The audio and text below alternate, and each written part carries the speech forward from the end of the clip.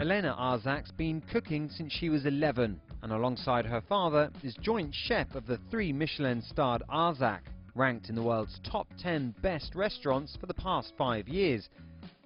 The 43-year-old mother of 2 doesn't accept criticism that an award only for women undermines her credentials as an international chef.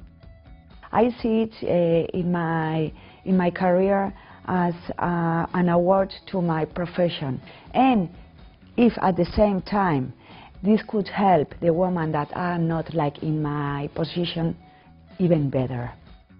Her first restaurant in London, the family-owned and rather wordy A Mezza with Arzak Instruction, opened last month. And she's looking forward to experimenting with the best of British.